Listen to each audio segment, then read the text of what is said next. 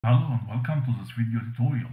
In this video I will show you an easy method to fill blank cells with previous row value in Excel. So I have this data with a lot of blanks. I will start by selecting within the data and pressing Ctrl+A to select all. I will go to the editing section, find and select and choose go to special. This is an amazing feature in Excel that will save you a lot of time and trouble. I will select blanks and press OK. Now all blanks are selected.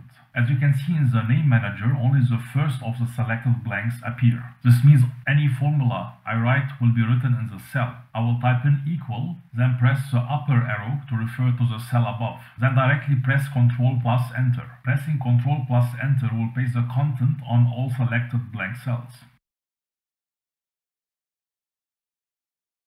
From here I will copy the data and paste only the values, so that all formulas are removed.